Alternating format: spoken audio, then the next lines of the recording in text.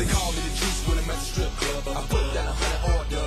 It'll match to a player, I'm a stud. Just wanna leave the club, I'm a fuck. You ride with the man if you're giving up the brain.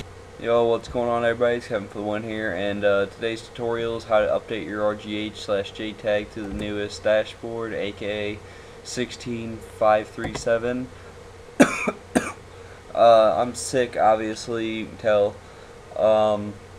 So this video is probably as easy as it's gonna get for you guys, so I'm just gonna straight up explain it. And right now you can see I'm on the new dash, you can see the dark green text and shit. So yeah, I'm gonna give you some downloads in the description, and one of them is gonna be Flash 360. Now, if you have all your original names and shit on a DVD disc, then you don't really need to do this part. But if you want, then I suggest you do it, because I did it this way. It's the safest, easiest, and this is the way I'm doing it in the video. So download Flash 360. It'll come in a RAR file, and yes, you're still looking at XEX menu. It's not a lag or nothing. Then create a folder on your computer called Flash 360. Then take everything out of the RAR file and put it on the folder. And when you do that, put it on a USB. Put your USB in your RGH or Jtag console, and go move it from your USB to your main from USB to your hard drive. And when you get there, all you will see is this. It'll say media, readme, and Flash 360. It will not show Flash dump or UPD Flash. So what you're going to do now is click flash360.xex. If you can read down at the bottom, it says hit X to back up current NAND file. Yes, you want to do that. Click A to save, so it's XA, and then it starts loading. And if it gives you an error, like it'll say cannot read BB or whatever, it should restart and do your progress. Some people it's fast, mine it's real slow. It took me like 10 minutes to wait for it to get to 100, but yeah, so you can see in the video it's going to take 100, or it's going to take a while for it to get to 100 again. So I'm going to stop the video here, and I'll resume when we're done and what it'll show you. Alright, well, when you're done, it should just say you're done. I don't remember, I didn't sit through it again, so I don't have to. But it'll say you're done or whatever, and it says do you want to return your main menu, and it should get to 100% and be completely done. That's how you know. So I'll show you real fast what should be going down if you got this straight up right.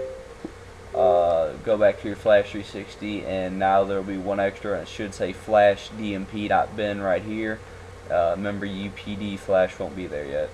So this should be the extra add-on. All you do is copy this and go to your USB, which I currently don't have plugged in, and just straight up paste it. You don't have to paste it in nothing, a folder, nothing. Just paste in your USB, and take your USB out of your RGH or Jtag and plug it in your computer, and we'll start from there. Alright, so now that we're on the computer part, what you want to do is plug your USB in if you have not, and then simply open it. So here's mine, forget that up's in here, just here's your flash that you threw in here. So all you're going to do is drag that to your desktop, and it'll pop up right here. Then just minimize this. Now you're going to go to your other download link I give you, XEbuild. Go all the way down, XEbuild GUI 2.0 XEX. Minimize this, and it'll load itself. I don't know why there's 3 open. What the hell?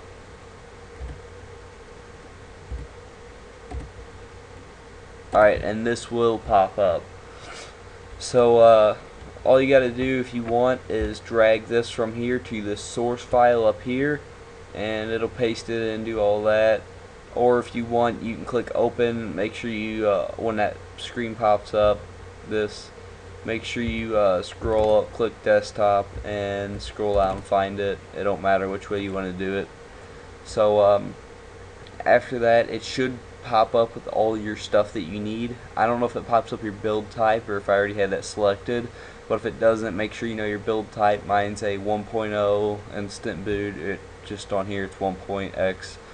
But yep, and it's a Jasper BB256, which I looked on my disc that has all my shit on it. But yeah, if you do have a disc that has all your NANDs and all that shit, that's the very easy way. But it's just an easy way to get your shit. If I was you, I'd still do the Flash 360 just to be 100% safe. And yeah, so before you continue this tutorial, I'm not responsible for you breaking your RGH, Xbox, JTAG, any of that shit. But after you do that, now you go down to your CPU key. Man, that's like shit. Which I have on my CD. So I'm not gonna... Oh, if you don't have a CD either, for your CPU key version, all you have to do is hold down, like turn your RGH or JTAG off, let it sit for like 2 seconds, then hold down your eject button until this big blue screen pops up. Then a bunch of shit will start loading, say Zell or XELL, and then it'll pop up DVD key, CPU key, etc. That goes off your screen really fast, so I suggest you record it so you can play back or take a picture real fast, some shit. So I'm going to get my CPU key, censor it on the video. Alright, exit, paste.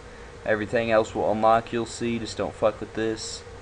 It should automatically fix itself, and if it's all good at the bottom, it'll be green check marks. If something's bad for some reason, it'll be a red X. So far they don't have the kernel version updated, so you gotta go down to custom and type it in, which, shit, what is it fucking called? I had to look up so many videos to find that. Might be out of my recent videos. Yep, here it is. I had to look up 2 videos just to make sure that was the right dashboard. Alright, well, paste this here. It'll be in the video title. All you gotta do is go to video, remove the space if it gives you one, and easy as could be, click generate. A bunch of shit will load over here. Some people it's instantly, other people it takes like fucking 5 minutes. Let's see, blah blah blah. I might get an error, because I already did it, obviously. Alright, do you want to leave this open, yes or no? If you fucked up, it does not matter if you leave it open or not. It is not going to be able to fix itself like that, so I always click no. I don't want to leave it open. And what will happen is you'll get this pop-up. It'll say updflash.bin and this fucking thing, which I didn't mean to open. But it'll give you updflash.bin. And what you're going to do is open your USB and drag up the bin in there. You can leave your flash DMP in there still if you want, but just drag this in there, and now we're gonna go back to the hard drive.